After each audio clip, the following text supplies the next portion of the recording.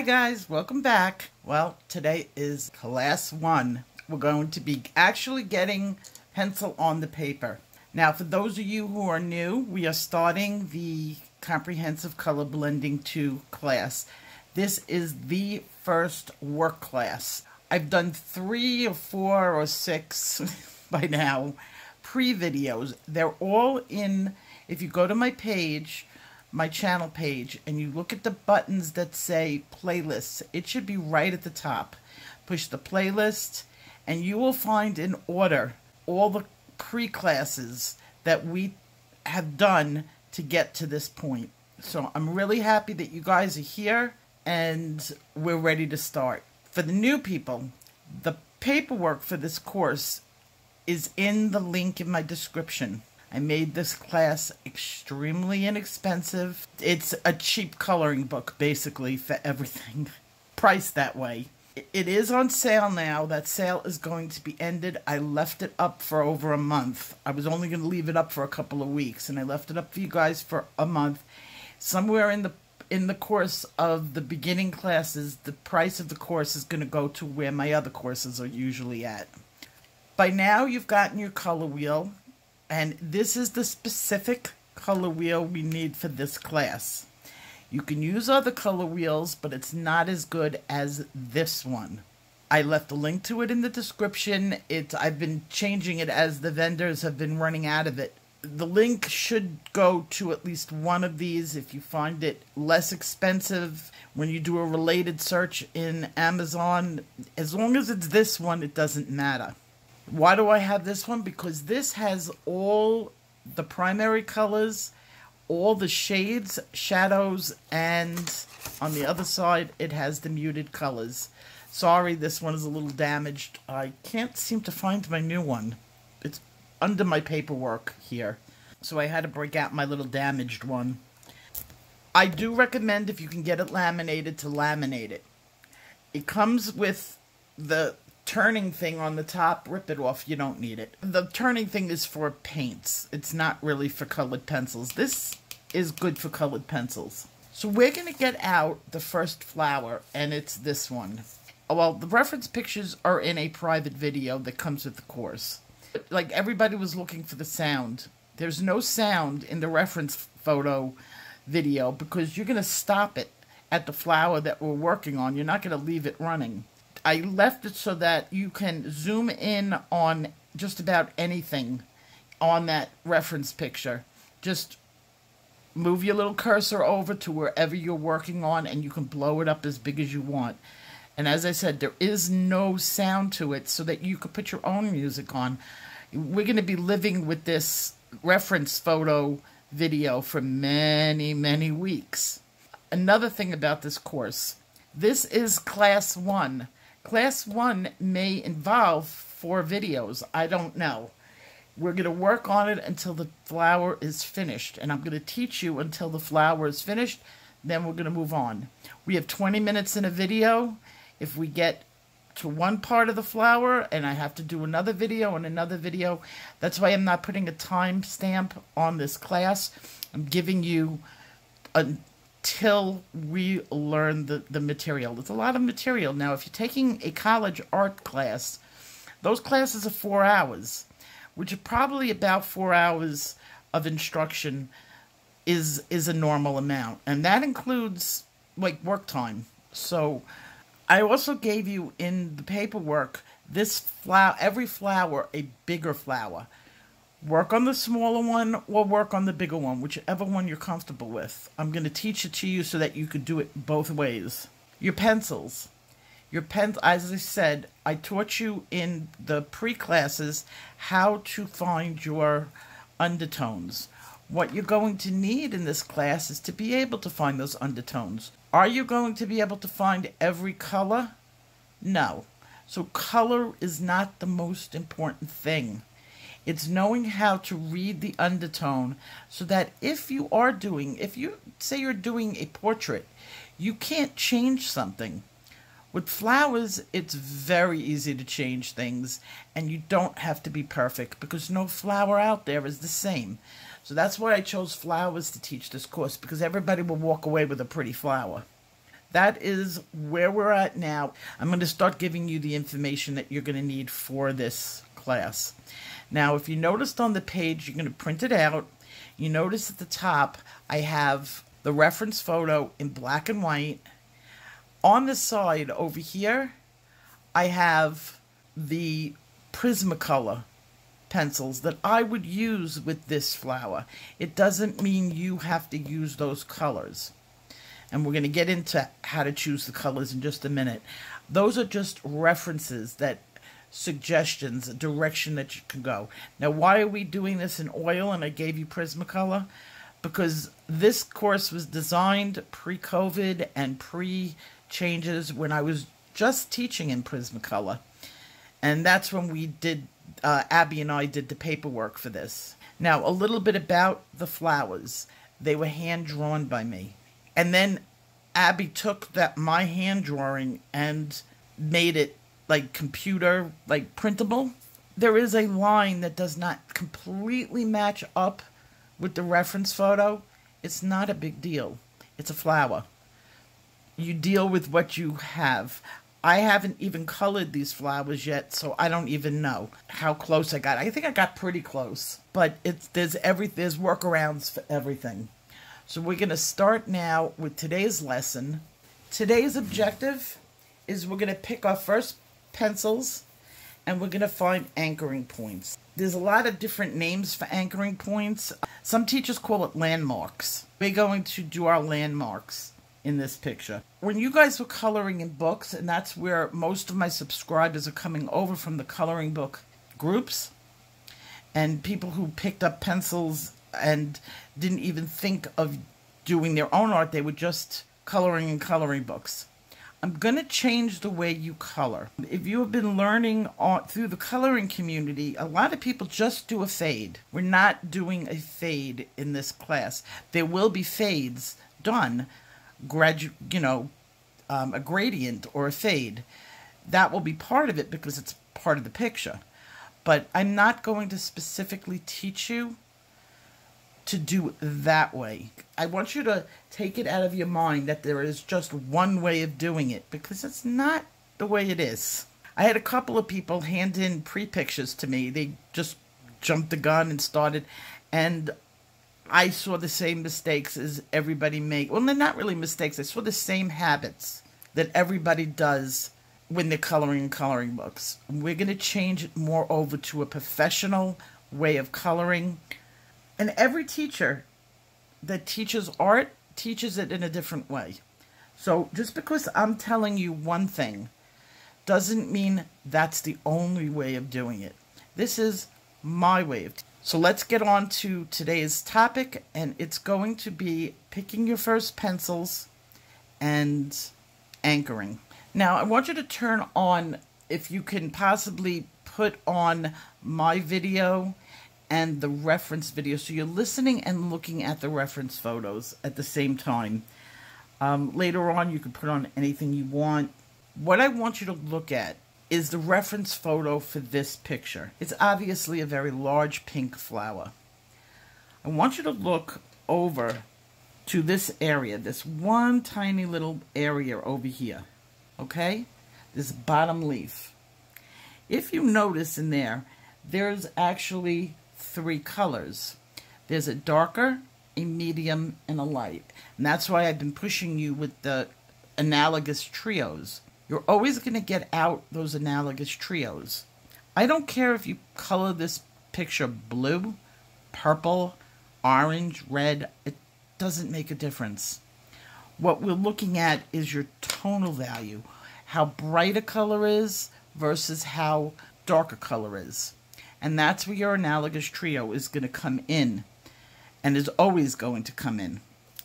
Now, I've picked 3 colors. Now, they're not the same brand of pencils. This is why I get extremely angry at companies that copy each other.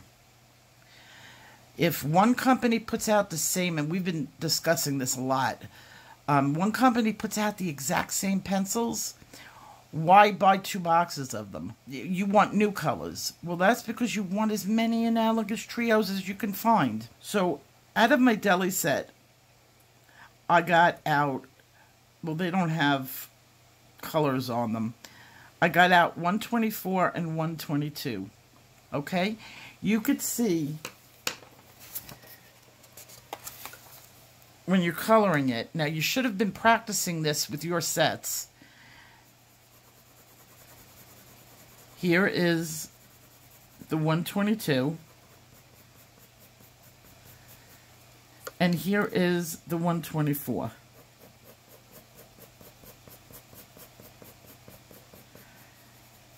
Now, on your color wheel, you're going to notice that we're dealing with the violet reds and the red violets.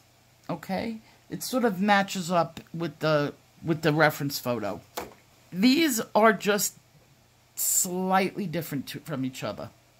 And they're analogous because violet, red, and violet red. There may not be a time where you have 3 violet reds. You may have to go over to the red violets. But because these are next to each other on the color wheel, they're also analogous. So in these colors that I just chose, I've got the pencils that match up to the picture. And this happens to be a red violet and a violet red. And that's perfectly fine. And when you go through doing a gradient, like a practice gradient, you're going to see that these colors blend straight into each other because they have that violet color in common. And you can create a blend that's seamless. Now, these are oil pencils. Remember, we talked about oil pencils.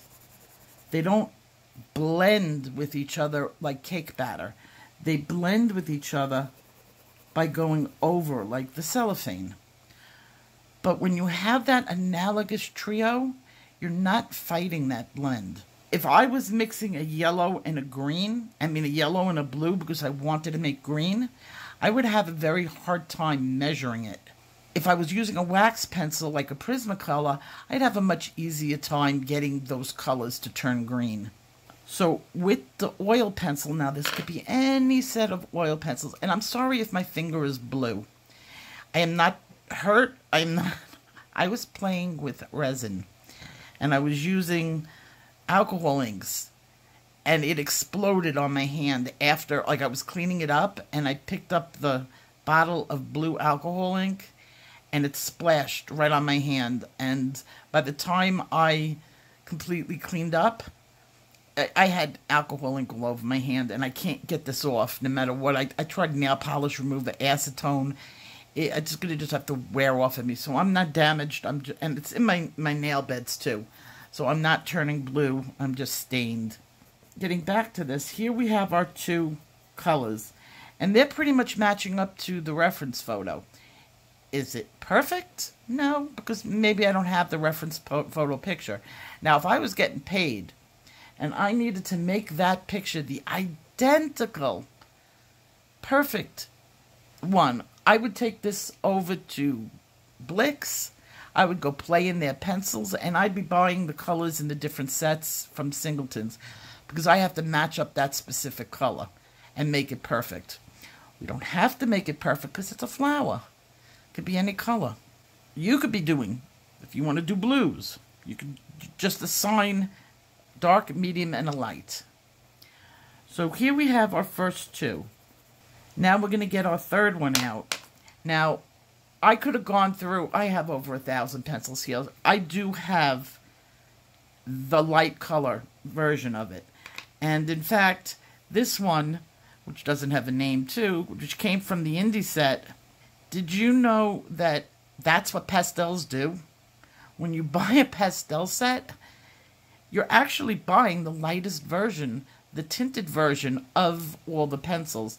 That's why I like to have lots of pastel sets, because there we go with number 3.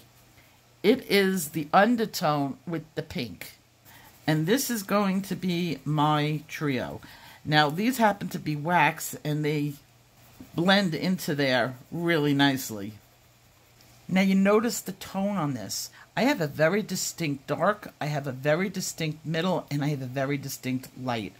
If I want to get this pencil lighter and it didn't match up perfectly, and I want it to really be a perfect match, I happen to like this trio. So when my picture is finished, I'm going to be very happy with this color trio.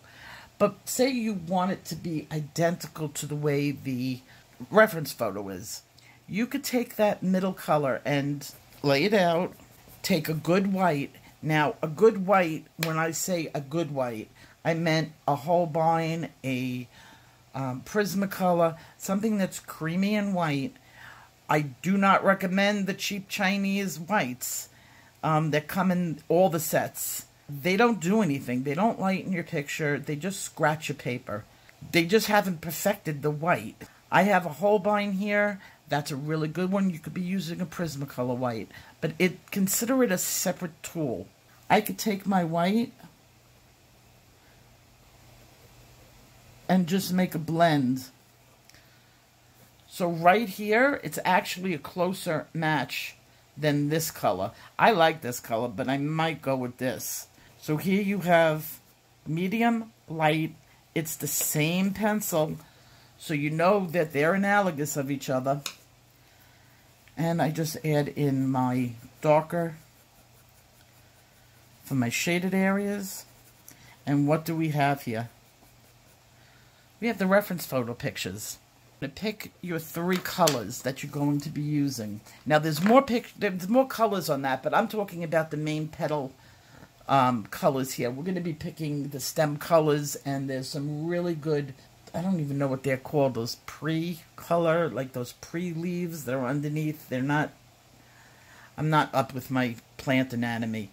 But if you look on the reference photos, those come out beige.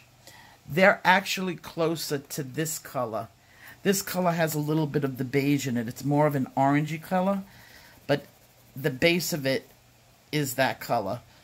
And if you look on the reference photo, you're going to find this color in there. So right now we're just working on the petals, and we're going to do the rest of the flower as the weeks go on. And that is this part. Now we're going to take our pencils to the picture. As we get further along into the course, this is going to become easier. I'm going to go really slow with this picture, and I purposefully picked this picture because the colors were so easy to identify. On this picture, we're going to look, and we're going to use our mid-tone color for anchoring points. Now, what are the anchoring points? Now, let's take a look at these boxes. Now, there are two ways of using a grid system. For those who can color in the grid, you match this grid up to the grid on the reference photo. And that's one way of doing it. My brain doesn't function that way. I can't do a picture like that. Everybody does art differently. I like to do art from the bottom up. I like to build my colors. So what I'm using these lines for is to identify my anchors. Now, we're going to just take a look at this right here versus the one that comes with the course. Just this box right here. Okay? That's all I'm worried about. Which means I only have this amount that I'm concentrating on. And what I recommend doing is taking a piece of paper and just blocking out on here and on the reference picture so that you can concentrate just on this little part. We're going to be looking for anchoring. Get your pencil nice and sharp. You're going to look on your reference photo. And if you look in here, you're going to see some darker lines. Now, I'm working with the toned picture, which is up here. You are going to work from This and from the colored version. Now, in the colored version, this little tip is mostly darker pink, but it has some darker lines. Now, if this was colored, like if I had drawn this out to do a picture of my own, I would have had these lines so light that you could barely see them, but we're dealing with ink, so I couldn't do that. I have looked at this midpoint and noticed there's a mid-tone line going straight down. And that's why you're using oil pencil, because I can put this anchor here, it's not going anywhere. If this was Prismacolor, I would have, it would, by the time I was done, it would be all over the place. This anchor is now perfect. By the way, do not draw this box. I only pointed it out. I'm sure you got that and understood that. So I've got a main anchoring there. Then if I count going down, I have a lighter area, which is right there. And then it sort of gets darker. And then right in there is a darker line. I'm going to put that in. That's my anchor. Now this side, going down, crossing areas, right in this area is another line. And if I go right to this point, I have another line going down. And this is a little bit darker. So it's not right now where most of you would be coloring and just going like this to color everything in. We're not going to do that. We're going to work anchor point to anchor point. I'm only using my mid-tone pencil to represent the darkest lines. As we get more into this picture, I only want you to be working with your mid-tone pencil this week. I want you to put in all the anchor lines. Now, if you don't do it perfect, don't stress over it. It's a flower. Your pictures will come out gorgeous, I promise. It takes practice. Does it always have to have these lines in it? Every single line that's in a photograph? No. You're going to get your main points. Like if you look right here, that's a pretty dark area. I'm going to put that in right about here, and then it goes to like sort of a point, and it cuts off a little bit beforehand. Okay, and I can lightly shade that in.